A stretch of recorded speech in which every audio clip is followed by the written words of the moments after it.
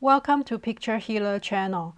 Today I'm going to talk about a special formation in the Flying Star Feng Shui. And we see this special formation in August 2022 Flying Star monthly chart. And I didn't notice that when I was preparing the chart last month. And now I just want to point out the special formation of this chart so you can be aware and be more prepared. So this special flying star formation is called the Fu Yin. And to understand what Fu Yin means, we have to look at the Luo Shu, the natal chart. This is a 9-palace Luo Shu chart we see all the time. We have number 5 in the center, number 9 in the south, which is on the top in the traditional Chinese map, and the number 1 in the north, which is on the bottom of the map. So if you look from top left to the right, it's 492, 357, and 816. And this is the original location for the Luo Shu chart. And also this year, the year of tiger, that's our yearly chart too. And in August, this is exactly the same chart. The number 5 star is in the center, number 9 on the top, and all 9 stars are in the same location. And what Fu Yin means is when one star is in the same location as the original Luo Shu chart. For example, if the flying star number 5 go to the center, and that's the same number with the Luo Shu chart, we call that Fu Yin. And the same in every palace or every sectors. And in August 2022, you can see all directions and all the stars are in the Fu Yin formation. So what does that mean? It's actually a pretty negative formation. That means you can have more problem with your finance. There's more chance of losing money, or money can just disappear for some reason. And it also can mean health problems or injury, accident, and also conflict or argument in the family.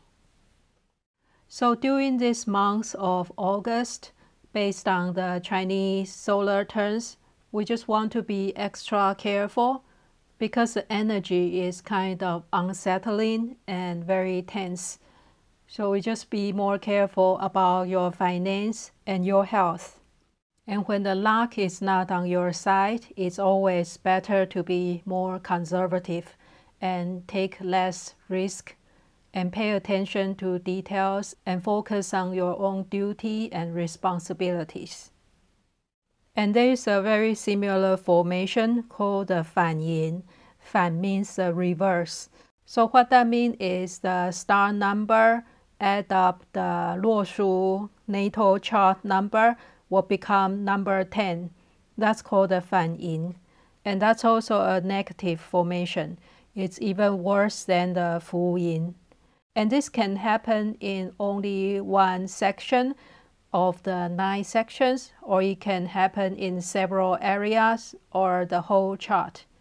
For example, in the southwest, we have number 2 in the Luo Shu chart. And if in the southwest, the monthly chart or the yearly chart is number 8, 8 plus 2 is 10, so that's called the Fan Yin in that section. And in the south, it's number 9. So if we have a number 1 star going to the south, that's also the Fan Yin. What that means is similar to the Fu Yin. You can have financial problems and family disharmony, argument, and health issues or accident or injury. And the Fan Yin is usually worse than the Fu Yin. There's another major flying star feng shui that uses the house direction and the house construction period to find the facing star and the mountain star. So if you know your house construction year or the last major renovation year, and also the house facing direction on the 24 mountains or the 24 sections, then you can find your house chart. And the Fu Yin and Fan Yin rules will apply to those charts too. So if your mountain star or water star is the same as a Luo Shu chart, or add the Luo Shu chart number and becomes 10, that's either Fan Yin or Fu Yin, and that can mean negative energy. Another type of Fu Yin is to look at your period star. We are in period 8 now, so here is our period 8 star. From the top to the right, it's 7, 3, 5, 6, 8, 1, and 2, 4, 9. So if your star number is the same as the period 8 chart star, then that's also called the Fu Yin. So here is an example. We have the period 8 chart here. In the west, we have a number 1 star. And if we have a flying star, number 1 goes to west, it can be a mountain star or the facing star or even the monthly star. This is called Fu Yin. And here is a big difference for the Fan Yin.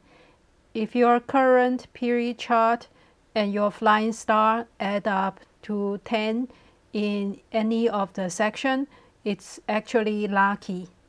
It means finance luck or relationship luck. So that is very different, and it's not considered Fan Yin.